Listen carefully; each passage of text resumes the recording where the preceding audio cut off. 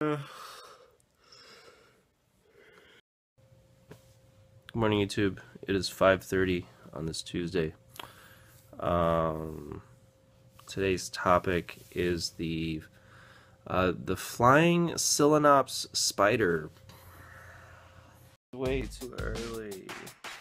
Or that Higgs chromosome space the electrons light. The magnetism of particle and momentum of receptors, radiation are mathematical. Solution. Asteroid. What am I doing up? So the Selenops spider, so first of all, it doesn't actually fly. It glides, but you know, most people know spiders, and I've heard of jumping spiders, and of course there's the crawly spiders, spiders that spin webs, spiders that will spin a single strand of web and hold it off into the air, and the air will capture it and they'll float along in the wind. I've heard of spiders that spin actually an elaborate sail and capture the wind and sail along, either along water or in the air again. But not a gliding spider, and so I guess really no one's really thought of spiders as gliding, but recently scientists found that the Selenops variety of spider, which is a spider down in, I guess it's South America, but I think there's a variant of it in Africa too. It's a tree.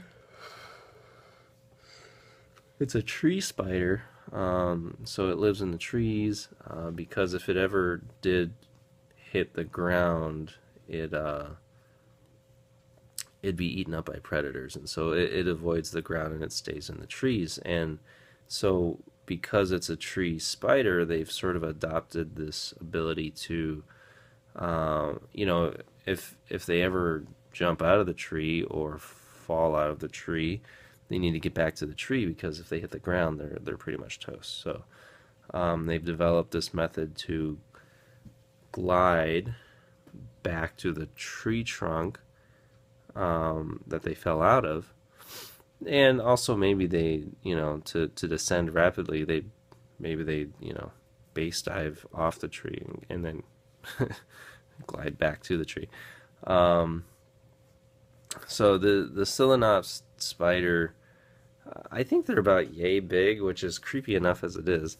They're also really flat, and they're super fast, I guess, when they're not flying, when they're just on their legs or whatever. So yeah, the Selenops spider developed this thing for gliding, and the scientists, you know, first discovered gliding ants and other insects, and then they discovered these flying spiders, and they started doing experiments. They wanted to see, I guess they captured, in one experiment, they captured 50 of these spiders, and they dropped them off the tree intentionally to see how they, you know, how they did it, how they got back to the trunk. They've, you know, spiders have 8 legs, and their 2 forward legs, they would do something to the left side if they wanted to glide to the left, do something to the right leg if they wanted to glide to the right.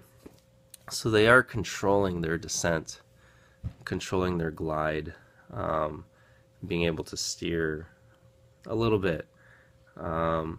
You know, if they get dropped upside down, they're like a cat. They can right themselves pretty instantaneously. So you know, they've got this sense to be able to maneuver in the air, which is kind of strange to think about for a spider. So you know, you start thinking, well, is aerial orientation and aerial gliding or manipulation, is that an instinct?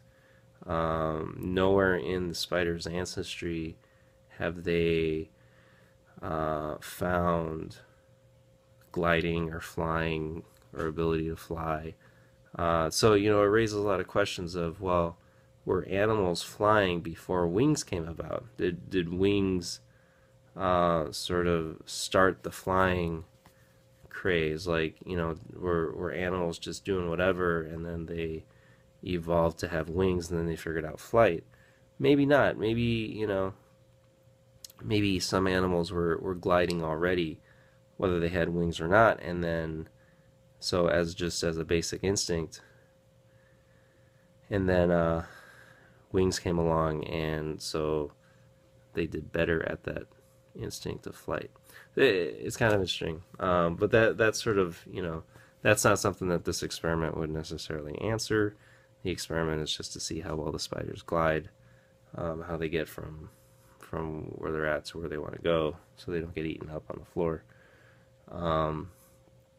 But it is interesting to think about evolutionary processes and instincts of survival. This really is a survival, because again, if the spider hits the ground, there's a lot of predators on the ground that'll just gobble them up. So they stay in the trees to keep away from the predators.